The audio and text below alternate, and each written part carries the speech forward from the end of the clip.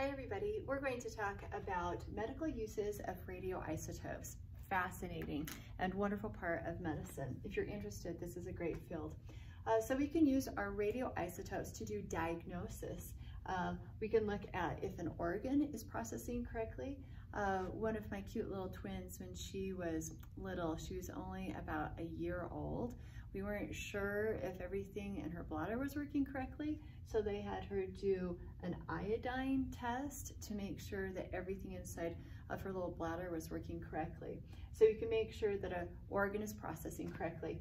They can also use this for the presence of a tumor, to identify if a tumor is somewhere in somebody's body. An example would be a sodium iodide, and the iodide is radioactive with a 131 isotope. Now, what's great about these, or better than maybe some other radiation, is that typically the half-lives are short. They're going to be days, sometimes even hours. So whatever is put inside of the patient is going to go away, dissipate because of half-life relatively quickly. Now, in contrast to that, we have treatment. We can use radioisotopes for treatment. You've maybe heard, oh, somebody has breast cancer or melanoma cancer and they have to undergo radiation. This is what they're talking about. These are just radioisotopes again. So high levels of radiation, a high radiation can kill tumor cells. An example of this would be a cobalt-60. You can focus that radiation, and they're really careful. Often doctors will tattoo exactly where that radiation has to go so it hits just those cancer cells. And the one disadvantage, I should say, of this is that they have longer half-lives. For example, cobalt-60, I think its half-life is like 5.4 years. And so that radiation is half-life, decreasing by half, takes 5 years for half of that radiation to leave a person's body. So you have that radiation in your body for a long time.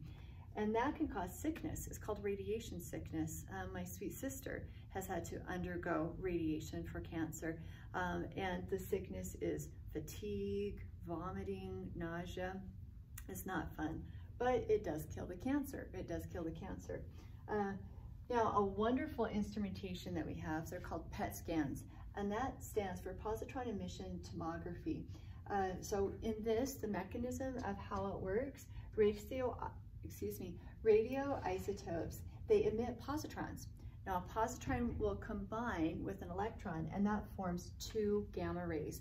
And it's the gamma rays that actually scan the organs. And then we use the PET scans, we use those for the same things of identifying, is an organ working correctly, like in Alzheimer's patients, is their brain functioning correctly? They don't have quite as much glucose in their brain, and the PET scan picks that up. And then the presence of tumors. This is a really big thing to identify where tumors are, or cancer treatments, how they're working. Are those tumors shrinking or completely going away? Some examples of the radioisotopes that we use for PET scans are carbon-11, nitrogen-13, and fluorine-18. So amazing things with nuclear chemistry applied to medicine, and we call that nuclear medicine. If you're interested in this, it's a great field of study. Proud of you. Have a good day. Thank you.